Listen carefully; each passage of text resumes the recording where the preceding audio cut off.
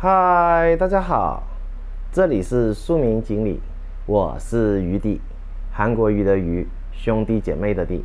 很高兴大家今天能来看我们的视频啊。今天我们来聊一个人，这个人的名字可能台湾的很多朋友都不知道啊，但是他的公司最近这1个多月以来，台湾几乎每一天所有的媒体无论蓝绿，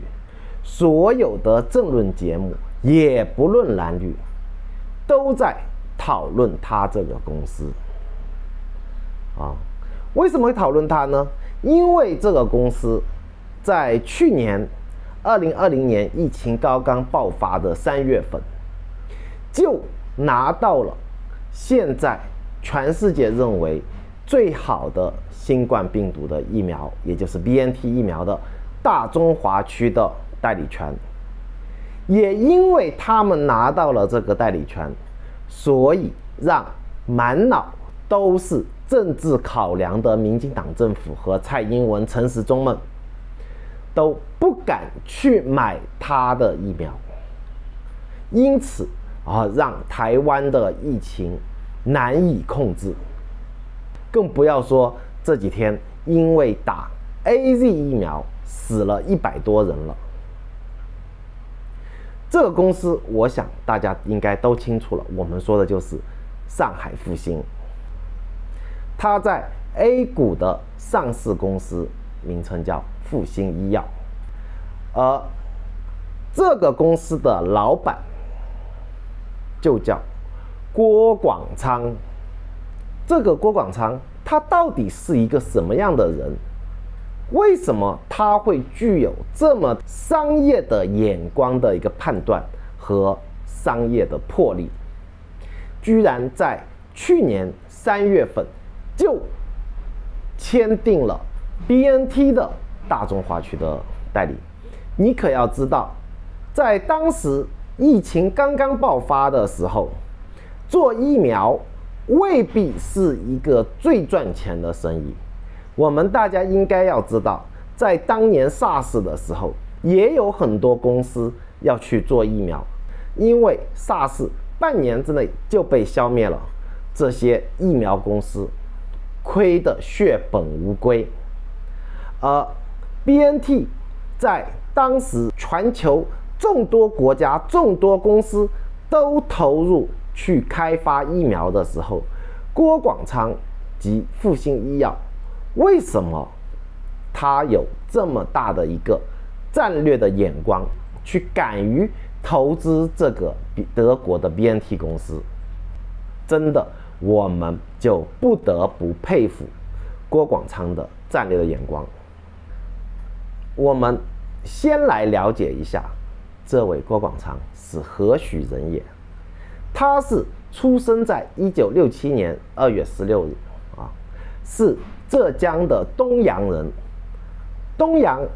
是中国一个非常注重教育的一个地方出了很多的高考状元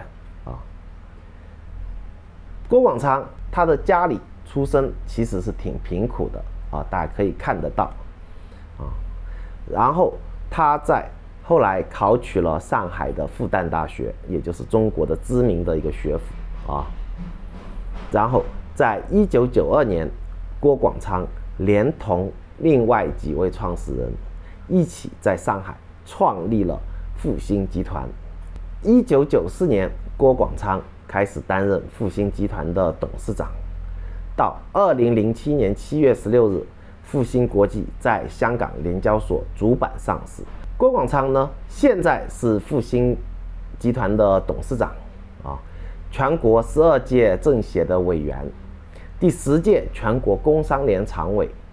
全国的青联常委，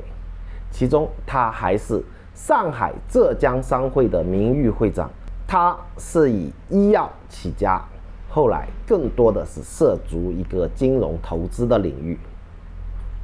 在中国大陆，他被称为中国的巴菲特。可能这些虚的头衔让很多台湾的朋友并不能很直观的了解他的厉害，或者说他的财富。那我们就来做一个比较，跟谁比呢？也是跟台湾最近最热门的一个人物比啊，就是台湾的首富郭台铭比较一下，好吧？我们看一下2021年4月份福布斯发布的全球富豪榜，郭广昌是以69亿美元的个人身价排名全球的380位，而郭台铭是以70亿排名369位啊，也就是说他们俩的财富是不相上下的。但这是福布斯的统计，因为大家都知道各个富豪排行榜或者各种个人资产的统计啊，不同的榜单有不同的统计方法，也就是一个69亿，一个70亿，他们其实是不相上下，其实就是同一个水位的。这样我相信台湾的朋友就明白了吧？这个郭广昌也好，或者说上海复星医药也好，绝对不是一个小的医药公司，一个小的药厂哦，是一个中国重量级的一个公司。郭广昌也是中国大陆的一个重量级的一个富豪。我们再来看看郭广昌他的复星系有多么的强大啊！他一共现在控股了7家的中国大陆 A 股的上市公司，分别由海南矿业、豫园股份、上海钢联、复星医药、南钢股份、ST 舍得、金辉酒还有万盛股份。此外，他还拥有三元食品、乐新科技、青岛啤酒、中研大地等11家公司的部分的股权。这就是在商业上极其成功的一个人士啊，这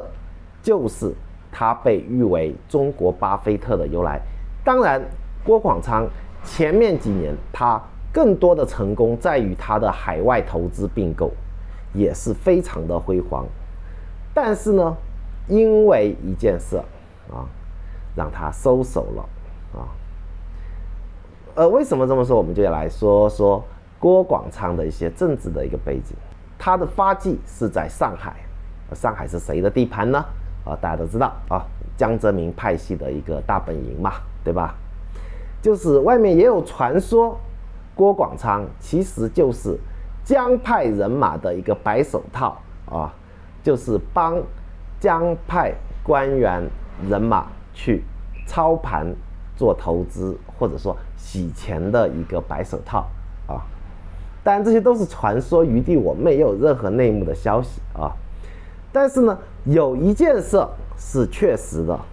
也就是2015年的2月10日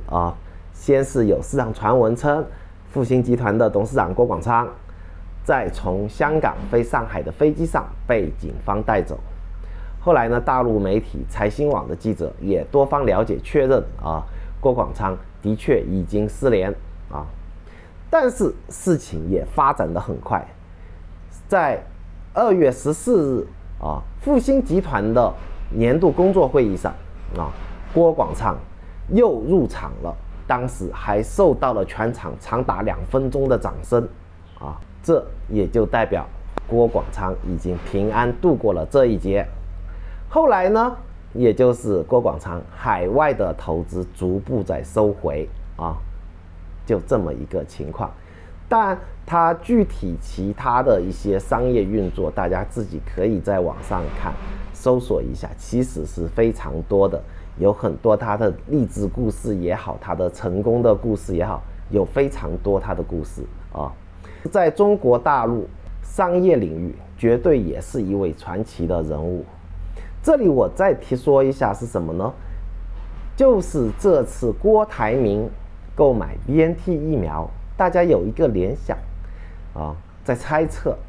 他是不是跟郭广昌之间有什么关系没有我这里